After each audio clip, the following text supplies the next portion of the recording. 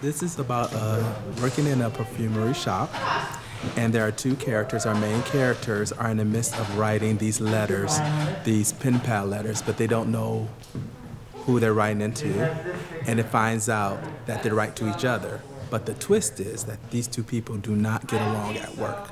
They're always bickering and arguing. My shoe. I think you should lie down. My shoe. I can't believe until I do. Will you give me my hat? Where's my shoe? Now, Miss Wallace, lie down. I think this musical is just very charming. It's very romantic. There's this, the community of the workers together.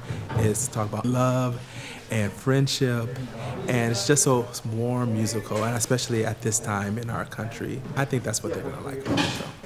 And there's like a plot point in the show of the Mona Lisa coming out of the wrong end of the tubes, and it quite literally just did come out the wrong end of the tube for some reason. That's just how committed they are to this show. So it's going to be... I've been building parts of the set, I've been helping design the lights, and I've been operating the turntable that's featured in the production. I hope they'll really take note at all the details that we put in. We really tried to keep with the 1930s Budapest and get all the colors. And we'll all be out of a job.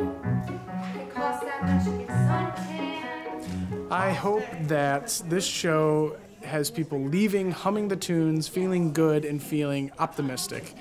We've lived in a very intense world for the last 2 years that gets a lot of people down. I know it does me, reading what's online, and I think this will be a great escape for others to just enjoy a cute story, feel like love is real again, and leave humming and skipping.